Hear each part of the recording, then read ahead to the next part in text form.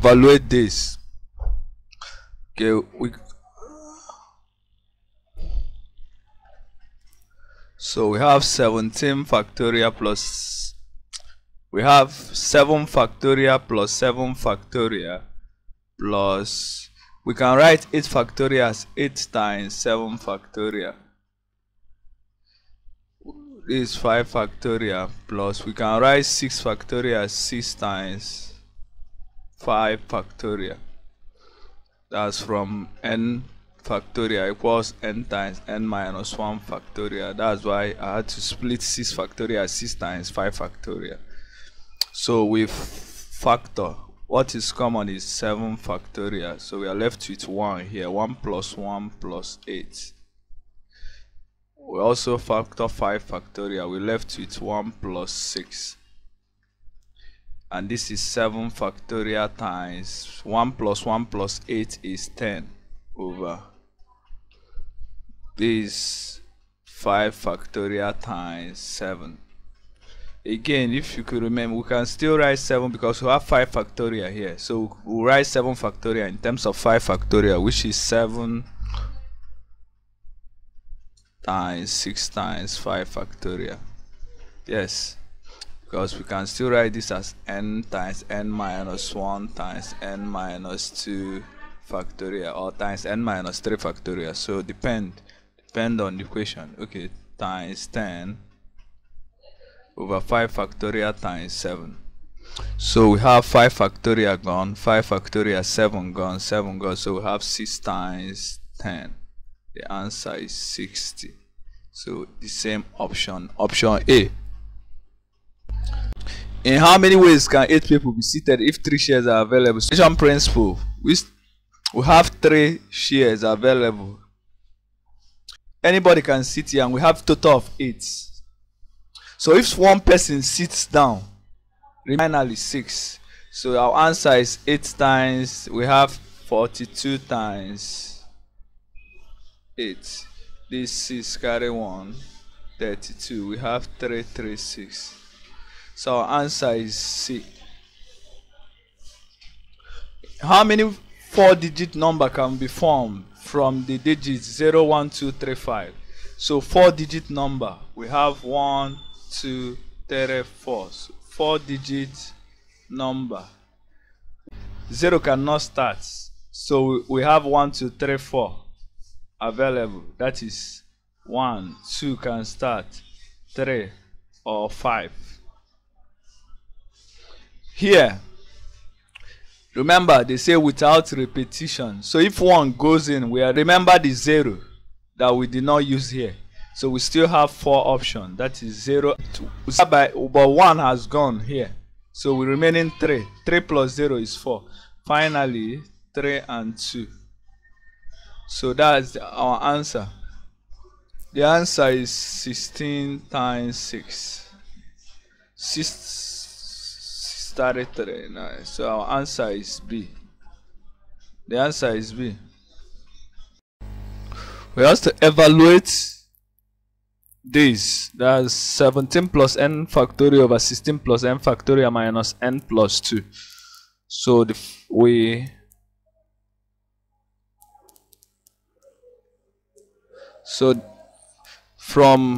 if you could remember that n factorial equals n times n minus 1 factorial.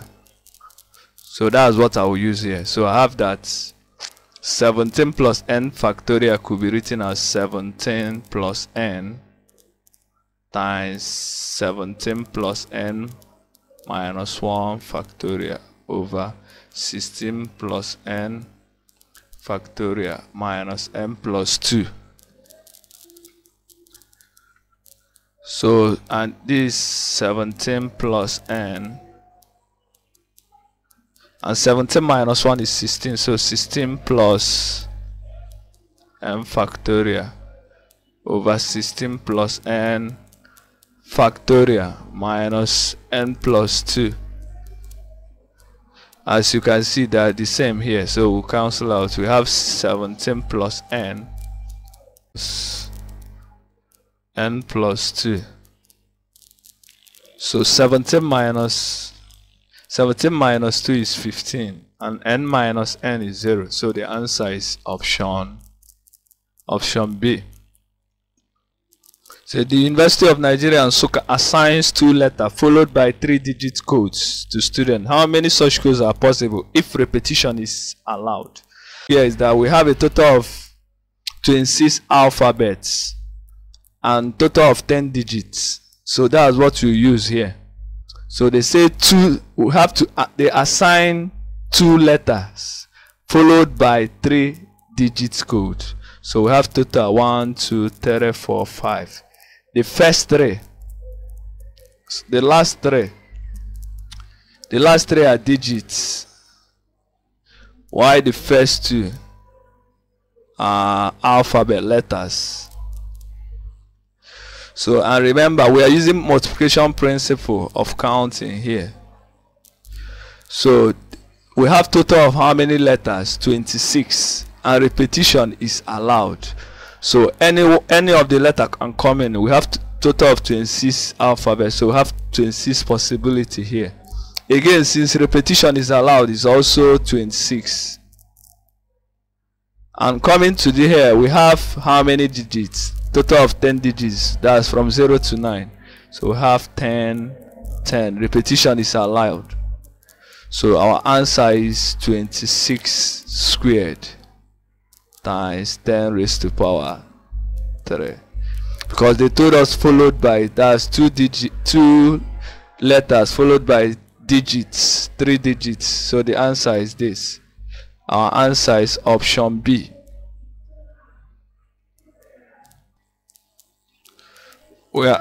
In this question, we are asked how many numbers between 1,000 and 9,999 can be formed without 1 and 2. So we can rephrase this as, because if you check from 1,000 or between 1,000 to 9,999, they are all 4-digit numbers. Yeah, so we can write this as how many 4-digit number can be formed without 1 and 2. So 4 digits. So I'm using multiplication principle. 1, 2, 3, 4 times. So without 1 and 2, we have total of how many digits? 10 digits. That's from 0 to 9. But they told us we are not using 1 and 2. We are not using 1 and 2. So without 1 and 2 means we have 8 left. But again, 4-digit number 0 cannot start a 4-digit number, because once it starts, it's now a 3-digit number. So we now have total of 7 now left. That is without 0, 1 and 2. 0 automatically, because you cannot add 0. You can't use 0 to start a 4-digit number. So here is from 3 to 9, 7. We have 7. Here we are left with, remember, we have a total of 10 digits. So remaining 8. 0 is inclusive. So we have 8. Again, remember, repetition, because there is no restriction. We still have 8 and 8. Any number can come in. So our answer is 756. Should be 56 times 64. That's 4. That's 20, 36. 20 plus 36, 56 plus 2, 8 carry 5. That's 33. So that's our answer. Our answer is C. So we ask how many 8-digit number can be formed using only 7 and 3. So we still use our multiplication principle here. So we have 8. 1, 2, 3, 4, 5, 6, 7, 8. So times, multiply, times. So remember, only 3 and 7. So we have 2 digits to use. We have 2. So that's 2. At least that's 2 raised to power 8.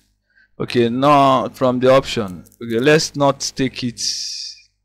Let's check this. If you know, let's this as I'm using, I want to check whether, because since I have none, I need to check this before I conclude. So this is 416 raised over 4, and this is 4 raised to power 4, and this is 2 raised to power 4. So which is 2 raised to power 8. So they are the same. Our answer is D. So how many ways can 8 prizes be won by 4 people if one person can win more than one prize? Okay. So we are going to use our multiplication principle of counting here. Total of how many prizes? 8. 1, 2, 3, 4, 5, 6, 7, 8.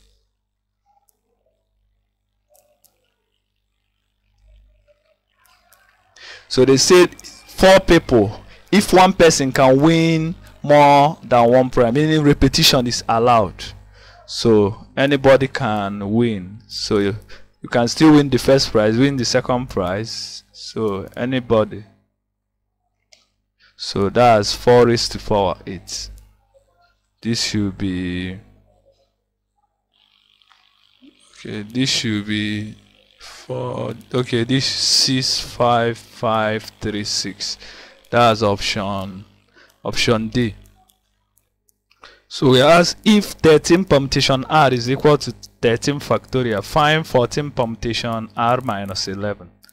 Okay, to solve this, seeing 13 here and 13, there is a formula that relates whatever that is here. If it's here, that is, if you have n permutation n, will always give us n factorial. Yes. So what do you notice here? Our R, which implies that R is n, which is 13.